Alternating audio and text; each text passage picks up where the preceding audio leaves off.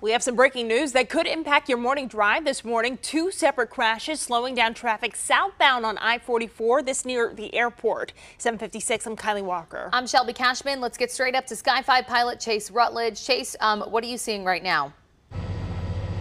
Yeah, if you're traveling southbound on I-44 south of Amarillo Junction, be prepared for a slowdown. This crash right here, this is at Airport Road, and this is southbound I-44, and this backup extends all the way to 15th Street, so just south of the Amarillo Junction. There's a second crash that is further to the south at 74th Street.